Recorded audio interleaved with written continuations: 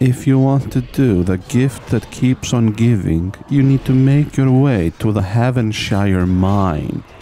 There you need to throw your quest item underneath the Scarlet Miner, and they will either turn into a ghoul or a ghost. As you see in the video, I get 3 ghouls in a row, and then the 4th miner gives me a ghost. Woo! You need to kill the ghost so that you don't die. Once you have 5 ghouls, you leave the mines and go to Gothic the Harvester, because he wanted the ghouls.